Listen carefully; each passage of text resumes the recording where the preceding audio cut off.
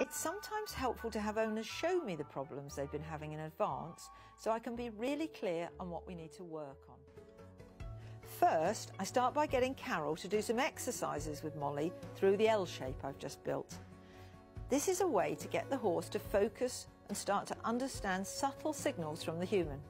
In the early stages, we want to make it easy for the horse to get things right so that we can reward them for that.